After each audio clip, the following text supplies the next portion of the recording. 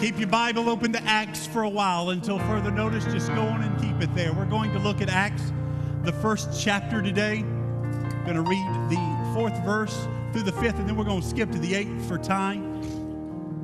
And I'm just telling you today, I hope that you'd open your heart to this word.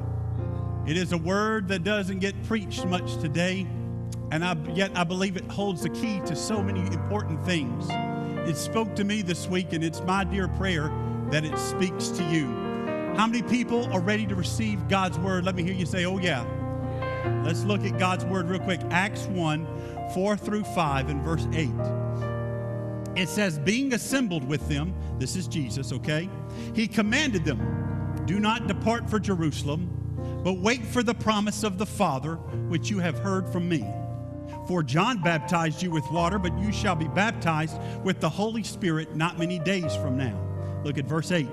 But you shall receive power when the Holy Spirit comes upon you, and you shall be my witnesses in Jerusalem, and in all Judea, in Samaria, and to the ends of the earth. We've started last week a series entitled Empowered, Becoming Like the Church of Acts.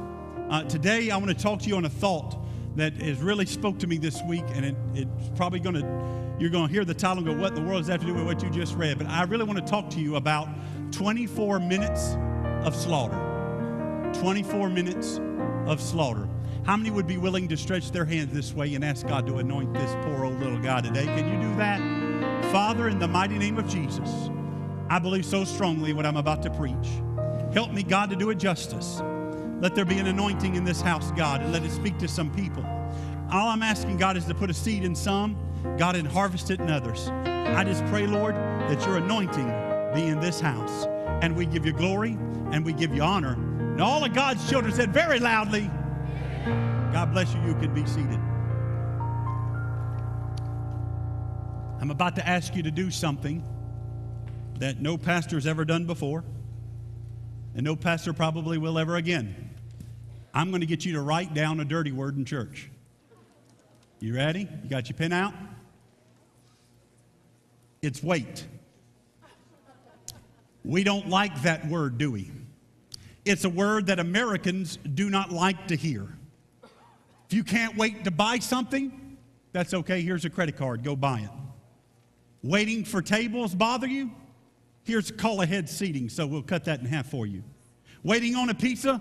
I tell you what, we're going to make it that if you don't get it in 30 minutes, we're going to buy it for you. Thank you, Papa John. Appreciate that. You're taking care of us. Nobody likes to wait. And if I'm confessing to you, I'm not the best sometimes at waiting. But, you know, the problem is that's eked into the church.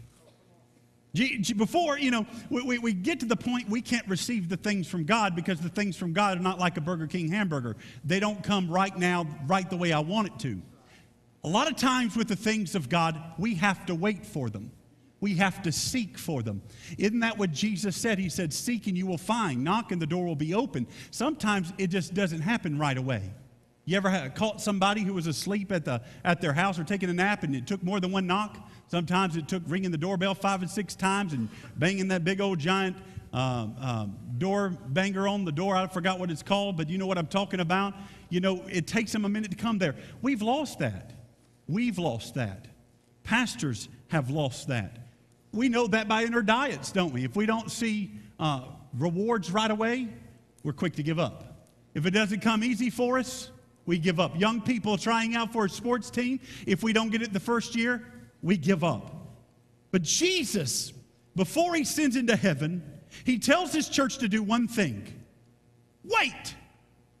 Notice that. Not preach, not sing, not fast, not study. He tells them to do one thing. Wait. Now, there was a simple reason for this. He said, you know, you're going on a dangerous mission. Death might be involved. There's going to be evil forces involved, Pharisees, Romans, and you're going to be facing a lot, and I need you to wait on the power of the Holy Spirit before you do your thing. Think about this for just a second. It was a dangerous mission. And when thinking of dangerous missions, one mission always comes to my mind, and that's D-Day, but more specifically at Omaha Beach. That day, there were several drop points. I believe there was a total of 4, no more than 5. I can't remember. My mind's escaping me. Omaha was the most famous of them because it would turn out to be one of the most brutal days and one of the most bloodiest battles and one of the most bloodiest war the world had ever seen. It's the Battle of Omaha, made famous by the movie Saving Private Ryan. Anybody seen that movie, Saving Private Ryan? See, a lot of people haven't, and I need you to grasp that and see that today. See, during the beginning of Saving Private Ryan, unless you're willing to watch 24 minutes of stomach-churning slaughter, don't watch it. In fact, in 1999, I tried to show my mom the movie. She made it through 8 minutes. She couldn't handle it. Director Steven Spielberg reproduces one of the most bloodiest moments in the bloodiest war in history. See, now, I got a little video I want to show you, but before we put it on, I need you to hear me today. I toiled over this. We took some clips of Saving Private Ryan, and we took out the gore, we took out the blood. There is some war violence, especially the first 10 seconds. So what I'm asking, if for some reason there's a child in here that is not in children's church, just have them look down for the first 10 seconds. If war violence might bother you, it's not bad, especially in the first 10 seconds. It's about the worst of it. If that bothers you, just focus on me. If you served in our military in this country, where there's no sound, I just want those who haven't seen it to understand what we're talking about. And before I get them to show it, let me explain it to you. These guys were coming onto the beach, and they were taking France back from the Germans. But Omaha would be different. You see, the other checkpoints, the artillery worked for them from the naval, the naval ships. I mean, they would pound these places, and it wasn't easy, but it was much easier taking those beaches. There was a problem at Omaha. At Omaha, the artillery didn't work very well. Matter of fact, it was almost non-existent. The bunkers were too deep. They were ineffective. Half the tanks that were trying to get on the beach sunk in the ocean. Not only that, you'll see on the screen in just a second, they had dragon's teeth or tank traps. So these guys were just sent to take this beach. Do you know how they took this beach? They took it by just literally sending men, wave after wave, getting slaughtered until 5 of each company might make it. And then they formed a little force. So I want you to watch this video for just a second. Again, I've given you a precursor. Now, I wanted this it's very important, so I wanted to show this. So let's see if they got it ready. If not, we're good? No? Here we go. Good.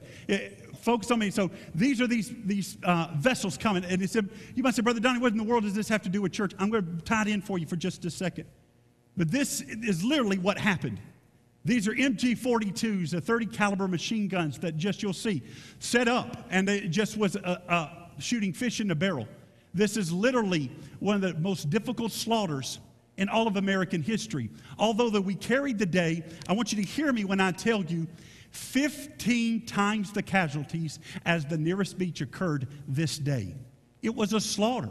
They would come on beach, and this is what they would do. And bullets would be going everywhere. The enemy artillery would be going everywhere. Some people would fall off in the water, and because of their packs, would be dragged down to the bottom of the ocean, and they would drown. It was a terrible, terrible thing. Now, please understand that I'm trying to make a point to you, and I think we've got the picture now, so we can go and just shut that off and just listen to me for a second. They'd hide behind these things, and they were tempted to stop, but then they would just keep on moving.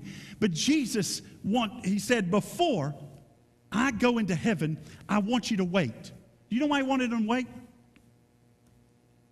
He wanted them to wait for the power of the Holy Spirit.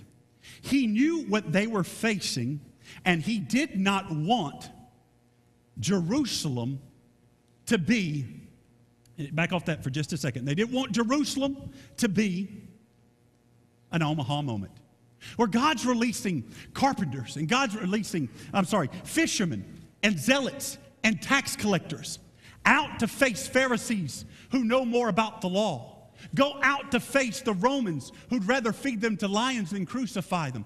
To get out and do these things. Jesus did not want to send his people out into Jerusalem and let it be a slaughter and let it be like the first 24 minutes of Saving Private Ryan and watch his church being mowed down. Instead, he wanted to send them with the power of the Holy Spirit. And you know what happens when they left with the power of the Holy Spirit?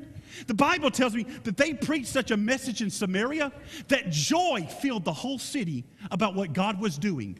I'm talking about fishermen, ordinary people, zealots, tax collectors, people that Jesus got ribbed for spending time with. When they got up and just be ordinary people and began to do things, not only did the Bible say Samaria was filled with joy, I love the one part where a magician pops out his wallet and says, I'll give you whatever you want if you'll let me buy in a franchise on this thing. Because what God was doing was taken away from his business. I love the part, not only do they do that, but you start seeing where Judea was all one from one miracle. One miracle. And we get in our mind that these people committed miracles every day, but it wasn't. It was somebody that said, let the power of the Holy Spirit lead me. Let me call upon God to do the supernatural. And the God began to show up and do awesome things. Now, here's the problem. Let's put this up. The problem today is the church finds itself living the 24 minutes of Saving Private Ryan because we're bent on doing something that the first church wasn't willing to do. And that's doing it without the Holy Spirit. Oh, come on, somebody. This is like a funeral in here. Amen. I don't expect you to jump up and down, but my Lord, help me a little bit, okay? Hear me today. We're willing to do it without the Holy Spirit. We're willing to go forward. I don't know what went wrong in churches in America because it's not happening all across the world. But in America, we've made up our mind, let's just take it on our own. We don't need the power of the Holy Spirit. We don't need the power of God. Jesus made it important to tell us to wait, but we're trying to do it on our own. Pastors are trying to do it on their own. Churches are trying to do it on their own. Young people are trying to do it on their own. But can I tell you, when I try to do it on my own, I only have my abilities. But when I get to the point where I say, God, I don't expect to get up on this big wall out here and preach hellfire and brimstone, but God, I believe that you can do the supernatural. I want the Holy Spirit to move in me, to move through me, and God, do something powerful. I believe that it is time, church, for us to stop being like the first church and charging out and trying to do it on our own when we know that the power of the Holy Ghost can and will do things. Now, here's the issue. We've listened to some lies today that would have you believe that this was just for the apostles. If I had about 15 minutes and in a couple of weeks, I'm going to prove to you that's not the truth. You can go simply to Acts chapter 2 when Peter says this is for you and every generation after you. The problem is, and somebody explain it to me, where do we get as a today's church? We have no problem believing that God put every animal on one big boat and said, let's go. I can believe that. I have no problem trying to believe that 3 Hebrew boys didn't burn up in fire. I have no problem trying to believe that Jesus walked on water or fed multitudes. We believe in a supernatural God, but when it comes from a supernatural God fulfilling his word and moving in earthly vessels, which he started in Isaiah and propelled it into Joel, moved it into Acts, confirmed it in Corinthians, spoke about it in the epistles, where have we gotten that we do not think the God that we serve can do the supernatural? But all I want is somebody who's ever seen a miracle through the Holy Spirit. I want you to put your hands together right now if you've ever seen a miracle for the Holy Ghost to move. They want you to believe it's dead. So why, church, are we trying to fight this battle on our own? As a pastor, if I tried to wow you with my words, I'd be dead on that beach. If the church, we're looking out at this church today and we feel like we should be doing so much better. But the truth of it is we're being slaughtered in America because the church is fighting it on our own. We're getting out-petitioned. How about this? 2% of America's population has completely flipped the political agenda in America, while the church in its lofty percentage has gone out to fight by itself. We're trying to witness by ourselves. We're trying to pray it through by ourselves. We're trying to raise our children by ourselves. We're trying to witness by ourselves. We're trying to make it through daily life by ourselves. But you can believe what you want, but I still believe that God is the same yesterday, today, and forever. And he said, in the last days, not 2,000 years before the last days, but in the last days, I'll pour my spirit upon all flesh. I'm telling you, you don't have to be Church of God. You don't have to be Pentecostal to believe for the Spirit of God to lead God's people. But maybe why America's church is dying, where more Christians don't believe in hell than do believe in hell, where we're losing our doctrine, where we're losing our faithfulness, where we're losing the things that once made us great, is because we're charging the battlefield without the power of the Holy Spirit, and we're finding ourselves slaughtered on the beach. Oh, somebody's going to point to me that the big numbers that other churches are running, and that's fine. But if you believe that every person in every church is making it to heaven, you don't believe in the Bible, friend. It's not about, oh, God, we're getting off on the wrong foot. Let me move on here, okay? Something God's been dealing with me about. We have got to put the power of the Holy Spirit back in the church. I'm not talking about goofiness. I'm not talking about emotion. I'm not talking about a goosebump. We're going to do it and do it according to Scripture. We're going to stay in Scripture. But I'm just telling you, either you believe the Word of God, friend, or you don't. Did God say, after 2,000 years, don't quench the Spirit? Or did he say to just period, don't quench the Spirit? It's either you believe what you're reading, and people have you believe it's only Acts chapter 2, but if you will look up and read, it is dealt with quite often in the epistles. Why do I believe on it before we move on? Because I used to be a young person that did not believe in it. I'm going to be honest with you. Didn't believe in it, wanted to be a part of a denomination where it was far, far, far, far, far away from me. And that's okay if that's you today. I'm telling you where I was. Couldn't preach my way out of a wet paper bag. Now I can finally make my nose out of it, but that's okay. I struggled. I tried. I couldn't get my tongue corrected. I kept trying to go back to my old way of life. But one day when I began to just kind of get past my fear and I saw the power of what God was doing, something grabbed me and got a hold of me and filled me. And you know what it did? It empowered me to change. So yes, I'm still on the battlefield, but I'm not laying down on the ground waiting for the bullets to be done. I'm getting up and keep on fighting the fight. I've been empowered by the anointing of Jesus Christ, and I'm thankful for it, because if I'm being honest with you, I'm the least of the least. But with God, I can do all things through Christ who strengthens me. You've got to wake up, church, and get off the beach, get off the battlefield, and say, God, I've wandered off for too long. Let the power of God rain down in my life, on my job, in my family, and in my country. I don't want to live the 24 minutes of slaughter. So let's look at three things that we've got to stop. Three things that we got to stop to avoid an Omaha moment, to avoid 24 minutes of slaughter. What are we going to get past to avoid this moment where the church is just being plastered on the beach? You might say, Brother Diane, I just don't get it. Well, when you know the more churches close each year than open in America, you get it. When you realize not only do Americans not believe in hell anymore, American Christians, I think it was like, what, 70%, 66%, somewhere. That means 2 out of 3 in this building don't believe that there's really a place called hell and punishment. I'm telling you, it's because we've tried to push the message without the power. God felt it necessary to give up, what was it, 120 days? I can't remember. God felt it necessary to wait that long. But we're ready to just go out and do it. We're going to do our program without praying. That's why we need Operation Andrew, for you to be here to pray.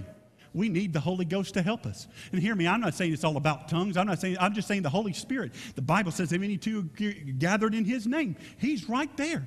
We need the Holy Spirit. So the first thing we need to remember to stop fighting without the artillery. Now, what made this a Omaha moment and such a slaughter was simply this, that these guys charged, put up that next slide, they charged without artillery. Why so many died at Omaha Beach that did not die at Normandy or these others? Because they did not have the power of the artillery. See, the artillery would bombard where they were going. So they would weaken. Not only were they weakened, but it gave them support to advance. Omaha did not have the support. So they found in Saving Private Ryan 24 minutes of slaughter. The problem today is, churches, like I said, we're going on without the artillery, without the power, without God moving in our lives. Do you understand? Forget the church.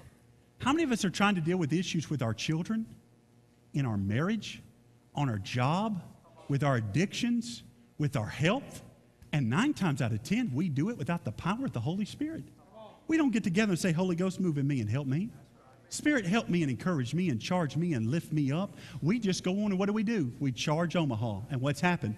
We're finding 24 minutes of slaughter. We go on without the artillery. You know what that caused? It caused for this army to be just dug in, just stuck. You saw in that video there hiding behind the dragon's teeth, the tank traps. Not big, but they were scared to move out because these guys could continue fire because their artillery wasn't effective. And I can't speak for you, but I have found that way in my life, where I have found myself bogged down, and I don't feel like I'm making progress. I don't feel like I'm moving. I just feel like I'm just bogged down by the attacks of the enemy. Anybody ever felt that way? And maybe we're doing it because we don't have artillery. And you say, Brother Donnie, I appreciate the connection, but what in the world does the Holy Spirit have to do with artillery? Glad you asked, friend, because what did he say in verse 8? Jesus said this, but you shall receive, somebody say it, power when the Holy Spirit comes upon you. The word power comes from the Greek word dunamis. Does that word sound familiar? It should. It's where we get the word dynamite from. It means explosive. It means powerful. He says, you shall become people of power. See, the thing of it is, we get in our mind that we can't do these things, but it never occurred to us, it's not us doing them to begin with. Can I tell you, there have been times, and this is just, if little old Donnie can do it, little old Donnie who's struggled, who's the least of anybody in this building can do it, my friend, you got to understand you can do it, because it's not about the vessel, it's what's being poured in the vessel. And I'm just telling you, I can't remember the time I was eating at Outback and a woman just walked right by me and stopped. I've never seen her before and said, there's something different about you. You're a pastor, you're a Christian, aren't you? Do you think that's me? I was wearing slacks and a hoodie. I looked like I was going to be in a gangster rap battle before I was looking like I was going to take the pulpit. But what was it? It was the power of the Holy Spirit doing what I couldn't do. While I was engulfing some cheese fries, the Holy Spirit done made its way and got a hold of some people. Can I tell you, that's what the power of God can do?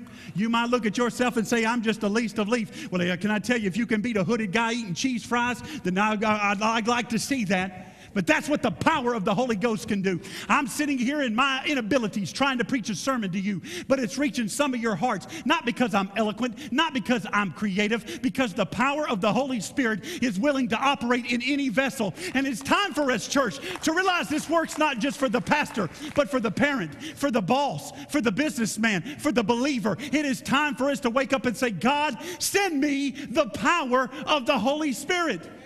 Because this is what's bothering me, okay? This is what's bothering and what's concerning me. I'm jealous. I've said it. I'm jealous. And let me tell you what I'm jealous about.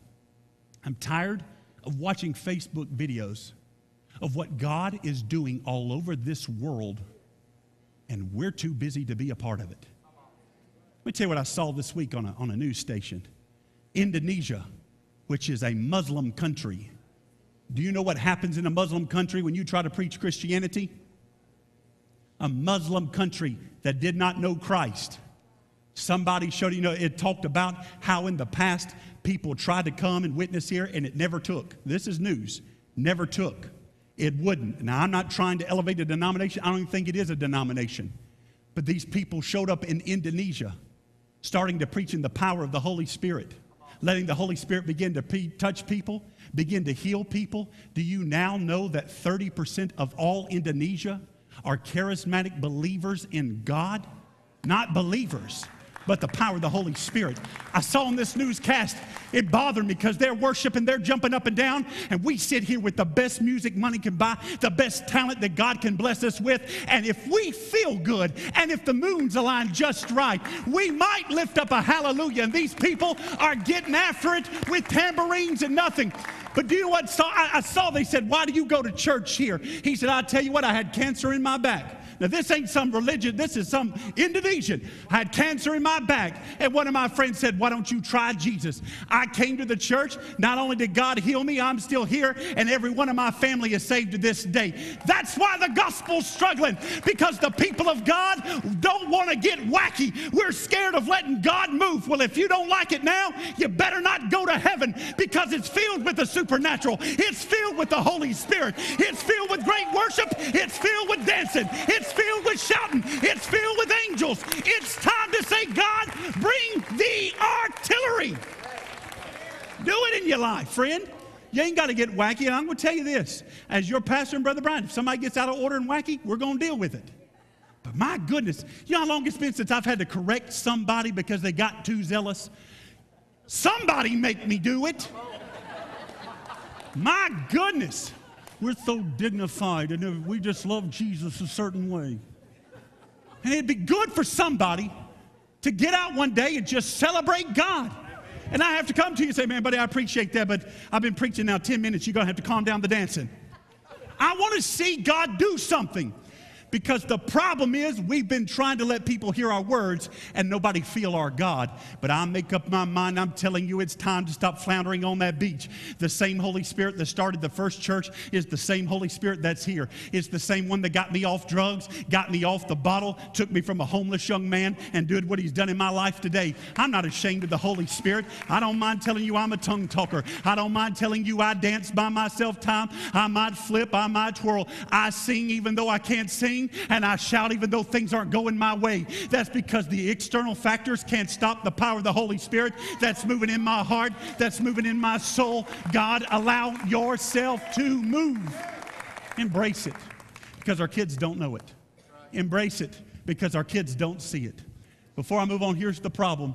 The problem today is this. We have tried our best to be witnesses for God. And what we've done is this. Look at me before we write this down. We've tried to be witnesses. We go to people and say, accept Jesus or go to hell. Because we think we're the witness. I'm going to show you something. Unless you understand that the Holy Spirit is the primary witness and we're just secondary witnesses, you're going to find yourself in a slaughter doing the Great Commission. Now hear me. Some of you might say, I don't get that, Brother Donnie. That don't make sense. Let's look at verse 8 again before we move on. But you shall receive power when the Holy Spirit comes upon you. Now look at this. And you shall be my witnesses. Not you are my witnesses. They already witnessed him being resurrected, right? So technically they can witness to that, but they're not technically his witnesses the way he intended until the Holy Spirit is operating in their life. Let me just stop right here and tell you, you're not the witness, friend. The Holy Spirit living inside you is the witness. You don't have to be Pentecostal to grab that. There are good Baptist people in this building today. You got the Holy Spirit living in you, guiding you and operating. That's awesome. It's not about a denomination. It's about the power of the Holy Spirit moving. And we've been trying to witness, acting like we're the primary witness, but the Holy Spirit is the primary witness. Let's give God glory and honor. And let's go to point number 2. I'll make these quicker. Point number 2 is stop fighting the wrong mission. Stop fighting the wrong mission. Anybody here ever found themselves, I have, living the first 24 minutes of Saving Private Ryan? It just seems like the enemy is just bogging you down. He's attacking you left and right. You're not walking out in the full power of God. You're ducked down behind something saying, when's this storm going to end? Anybody ever experienced that? Is that just me? Because if I'm the only one, somebody else come preach this and I'll sit down and amen you because I must not be doing something right. You ever found yourself, no matter what the pastor says, no matter how he preaches, your marriage is still kind of struggling a little bit?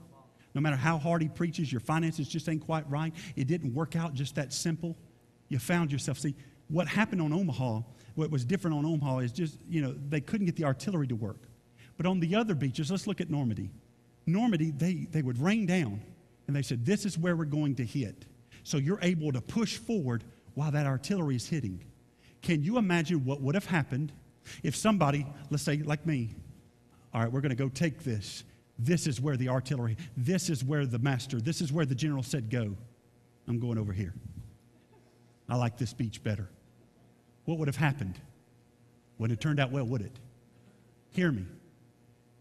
They had to go forward. They couldn't turn left or couldn't turn right. They had to go where the artillery was. See, here's the thing, church. While we're struggling and we're having an Omaha Beach moment, because God is saying, back off of that, I got you. While we're having an Omaha Beach moment is while we're going up on the stage, that's where God wants us to be. And he's saying, move. Preach the Great Commission. Let me use you. If you would just let me do things, you have no idea the great things I'm going to do in your life. We go, yeah, but I really want a promotion. Oh, God, help me on my promotion. Please, God, I believe in the power of the Holy Spirit. Oh, Jesus, give me my promotion. I need money to buy a new jet ski. Oh, God, we come into church service. It's not about the lost. God, give me a goosebump today. I want to feel good. Make it about me. Let me feel you. Let me shout. I know you're calling me up there to minister to others, but I'm just going to get over here and kind of do my own thing. God, just get with me. We worry about our own desires, our own feelings, and our own mission. And the reason why we have an Omaha moment is because of this. Because we tried to persuade God to join our mission instead of us joining his. Can I remind you that you're empowered by the power of the Holy Spirit, that no weapon formed against you shall prosper, that you can tear down any high thing, that God has made you more than a conqueror through Christ Jesus. But that only works when you stick to the battle plan. The reason why some of us might be facing a Omaha moment is because we've been trying to build our own kingdom. We've been trying to go after our own mission. We've been trying to get rich, but that's not what the gospel says. We've been trying to go and make sure everything works out in my life, but that's not what the gospel says. We've been trying to make sure that all our needs are met, but that's not what the gospel's about. We've been trying to persuade God to come join our mission over here, and God's not going to do that. God says that's where the mission is. How many of us, friend, and I'm guilty is the next, saying, where's the artillery, God? We're nowhere near where we need to be, because God could care less about your 401k, because eventually that's going to be useless. If God comes tomorrow, what good is that 401k? God doesn't care so much about your goosebump as he cares about your faith and your work for him. And the problem is we're saying, God, will you come over here? God, will you come over here? And he says, no, this is where the plan is. But when I begin to think about that, I want to remind you what Joshua 1:7 says. He looked at little old Joshua who's taken over from Moses, about to go on a dangerous mission. And he said, I want you to do one thing. Just be strong and courageous. Now look, don't turn from the right and don't turn from the left, and you will prosper in everything that you do. If you're bogged down on the beach today, if bullets are whizzing over your head, if you found yourself slaughtered, why don't you make up your mind? I'm tired of turning left about myself. I'm tired of turning right trying to build my own kingdom. But God, the steps of the righteous are ordered of the Lord. Lead me into battle. Lead me where I need to go. Put me where I need to be, and help me to fight the fight you want me to fight. Come on and give God glory and honor. The third and final thing that we have to do is keep moving. The only way, stop fighting from the boat. My fault. The only thing we got to keep doing is to take the beach. We have to keep moving. Keep moving. When you find yourself in an Omaha moment, you may be tempted to stay in the boat. Hear me, we're about to close. Tempted to stay in the boat. But if you stay in the boat, it is certain death. We give the Apostle Peter a hard time for getting out of the boat, but he was the only one who was willing to get out. But he sunk, but he got out of the boat. He's done something only one other person in the history of the world has been able to do, and that's walk on water. Might have only been for 5 seconds, but buddy, he did it. The problem is God's going to call you out of the boat at times, friends. It ain't going to make sense. I've lived that. Everybody look at you saying what you're doing is crazy. And you know how the only sane answer you can give them is, I feel like this is what God spoke to me to do. There's a moment where you just got to keep moving. Get out of the boat. Before we say a prayer and go home today, there's some of us that's been bogged down on this beach. Some churches that have been bogged down on this beach. God's been doing some great things at this church, but if we think that this is even the skim of the top of what God can and wants to do at ChristWay, then we're in a big, big, big, big trouble. God's willing to do so much, do so many great things, but the problem is when it gets difficult, do you know what we do? We start hiding behind those little metal things. Sometimes you got to keep moving. When your family's under fire, and it's just easier just to sit down and just say, if God's going to do it, let him do it. Sometimes you just have to keep moving. When things don't go right and you don't understand them. When you don't understand them, Brother and Sister Baker, they don't make sense to you. You just got to keep up and keep moving. When the bullets of the enemy is whizzing by your head and the explosions of the enemy are going on all around you and everything in you is telling you to stop, drop, and roll, you've got to get up and keep moving. Because there's going to be times, friend, when you find yourself in the middle of a Saving Private Ryan moment. The difference is when the enemy starts attacking you, you can ask the Holy Ghost to start attacking him. Stand with us if you will. Let the Holy Spirit minister and to move. Let the Holy Ghost have its way. Now listen, I knew it was going to be, and if you don't like this one, you might not like the next couple. I don't know. I don't know what I'm going to preach Sunday. I've got a couple in the hopper I'm praying about. But God's been dealing with me about the power of the Holy Spirit. I'm just telling you, when I see the revival that's taking place and I'm reading articles of dead people raised, I love the one specific one from the revival that God did. I believe it was in the turn of the century right there, where a little old poor town, I believe it was in Brazil, dirt poor, true story. Somebody came and started preaching the power of God, and the power of God started moving. The whole city got saved, and before long, they were having crops 10 times the size of normal people around them. God blessed that community in such a way that they just hired like a fleet at the time of that article of about 50 Mercedes. Old third world country down there, a little old village. Mercedes trucks to deliver all the produce that God was giving them. See, here's the thing. You might say, brother, I understand. Why do you want me to do the Holy Spirit and I get off my own plan? Because the Bible's very clear. Seek me first, and I'll add everything else that you ever need. I'll give you the desires of your heart. Now listen, I don't know where I'm going to go with this altar call right now, and I got to be honest with you. I'm going to ask God to speak to me. I know it's not for everybody. I don't want anybody ducking your head if it's not for you. You got to pray with it. Let me tell you what I believe, sir. I believe those that are baptized with the Holy Spirit and those who are not deserve the same amount of respect. It is a gift. It does not mean it is a requirement or a necessity. I do believe it'll change your life. I do believe that God will give it to everybody. But I'm telling you that we're all equal in here. If you've been raised in a different denomination and you love Jesus, you love God, nobody looks down on you. Don't you lower your head. But I'm telling you, the power of the Holy Spirit can change your life firsthand. Touched me when I wasn't in church. It's helped me in ways you'll never understand. But I want to speak to those for just a second who want to pray with me. That either A, you're on the battlefield and bullets are going right after you. You find yourself bogged down and you need God to help you through and God to touch you. But I also want to speak to those that maybe this sermon has kind of touched your heart a little and spoke to you and said, maybe I have been fighting without the power of the Holy Spirit. Maybe I haven't got along like I should with God and say, God, operate in me. If you can use an ordinary fisherman, if you think these people could preach, they couldn't. I told you a couple weeks ago what they said about Paul. He said, I didn't come with you with fancy words, but what did he say? A demonstration of the power of the Holy Spirit. I want to ask one question before I do give my altar call. Anybody in this building ever seen a miracle in church? I mean a miracle from the power of the Holy Spirit. I want to see hands high. Now, a miracle can only be explained by God. That means somebody being healed of cancer.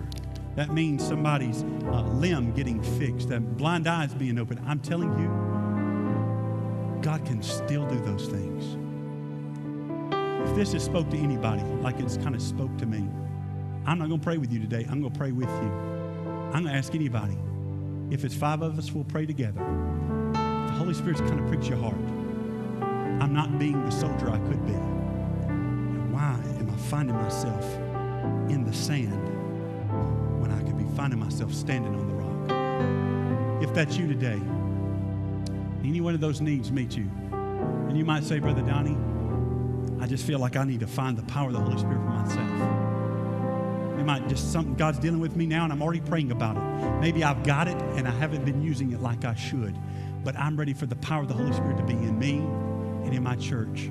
If that's you, will you just come forward and pray with me? Can I get y'all to do that? That's okay. Brother, I promise you, if it's just 3 of us, we're going to pray. This is something God's been dealing with me on strongly.